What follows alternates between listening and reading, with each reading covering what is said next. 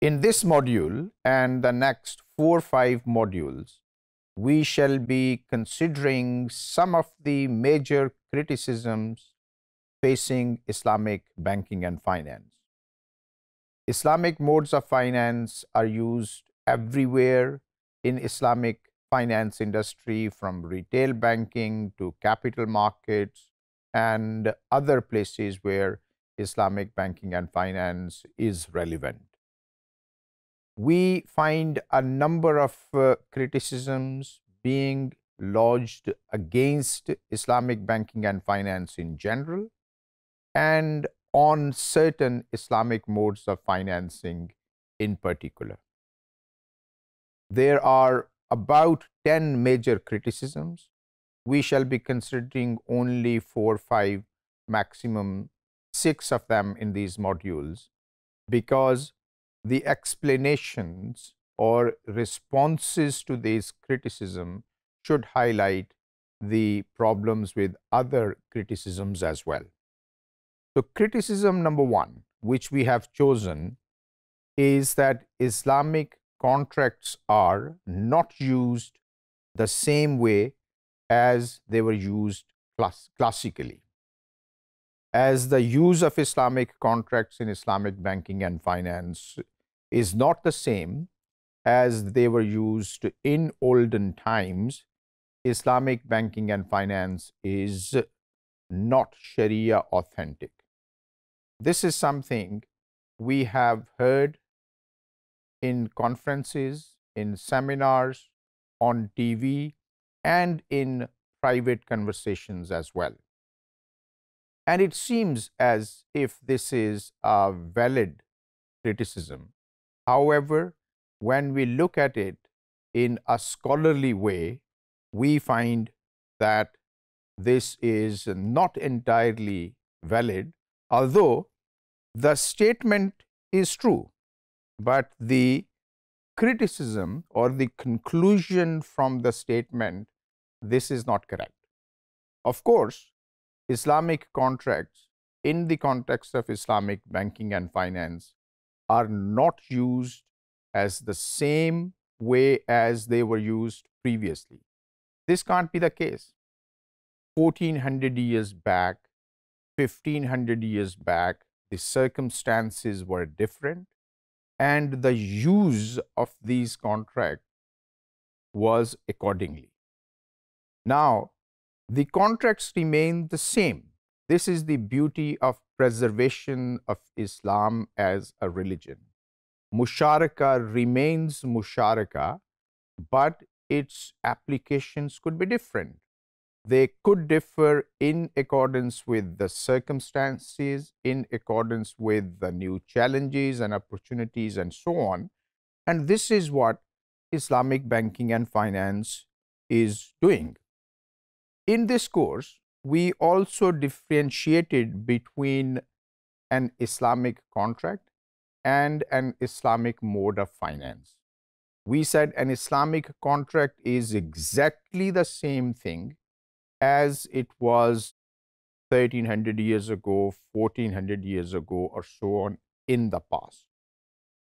Islamic modes of finance, on the other hand side, may be composite arrangements involving a sale contract with a lease contract, with a service level agreement, and so on. So these arrangements as a whole may be deemed as Islamic modes of finance.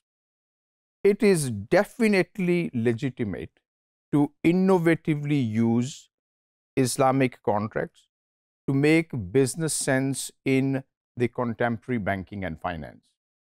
There is nothing that stops us doing so in Islam.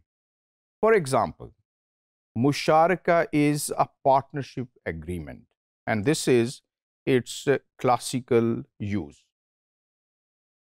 In the olden times, Musharaka would be used as a business arrangement between two parties or more parties. So the context was business. Now, in Islamic banking and finance, the context is finance.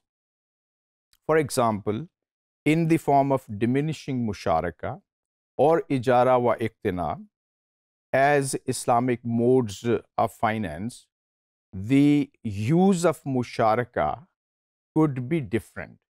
Musharaka as a contract remains unchanged.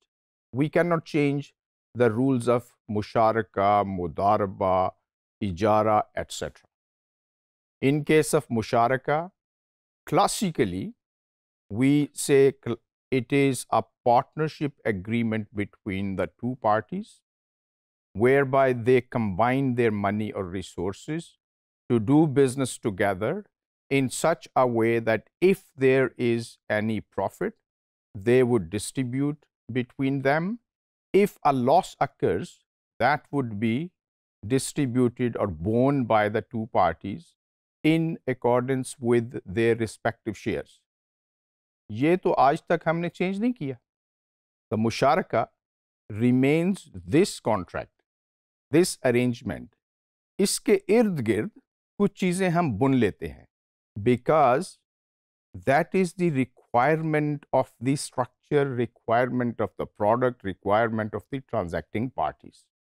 And this is something which is very legitimate. Let us see. अच्छा, कुछ चीज़ों में लोग कहते हैं जी intention बुरी है of the parties in Islamic banking and finance. Let me recognize the intentions of the people as well. So there is a party A, there is a party B, and according to musharaka, they pool their money to do some business. This is the classical musharaka. If there is a profit, that is distributed between them. If there is a loss, that is distributed between them as well in accordance with their investment shares. There is nothing in Islam that prevents the one party or the other to take measures to minimize their risk emanating from the business.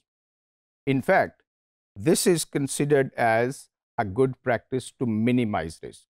अगर मैं अपना business अकेला भी कर रहा हूँ, I will have to minimize the risks associated with the business.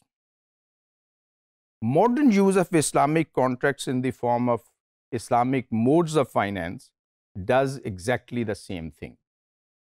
Let's see how. There is a customer and there is a bank. इन दोनों की intentions क्या है? Let's see whether they have bad intentions or good intentions. Bank has intention to do business to earn profit, which is a legitimate objective. Profit कमाना कोई हराम चीज नहीं. So the bank intends to earn some profit. What is the intention of the customer in case of an ijara wa iqtina or diminishing musharaka and so on? To acquire an asset. This is the intention. घर बनाना भी कोई बुरी intention तो नहीं है. So what they do? Customer doesn't have full amount of money to buy a house. He goes to a bank and they say, let's do a musharaka. And these are our intentions. Intentions table पे डाल दी जाती हैं. कोई किसी से कुछ नहीं छुपाता. And what happens? They actually, the customer who has got only 10% of the price of the house, he contributes 10%, bank contributes 90%, and they call this home purchase as a musharaka arrangement. इस दौरान ये हमने पढ़ा हुआ है, इसलिए I'm not going into details. ये इजारा agreement आपस में कर लेते हैं और pursuant to that इजारा agreement customer bank को किराया देता रहता है. ये उस वक्त तक जारी रहता है जब तक बैंक ने कुछ जो भी अपना जहन में रखा हुआ है, इतना प्रॉफिट मैं कमा लूं. जब वो कमा लेता है तो उसके बाद बैंक कहता है जी कि मैं आपको ये घर तोहफतन दे देता हूं. इसमें क्या प्रॉब्लम है? Bank hasn't done anything wrong. The customer is happy as well. And I believe that this is a very compassionate arrangement between the bank and the customer. And if you agree that this is a compassionate background, a compassionate arrangement between the two parties, and all the contracts are executed in a Sharia compliant way, then there is no reason not to believe that this is a Sharia authentic product.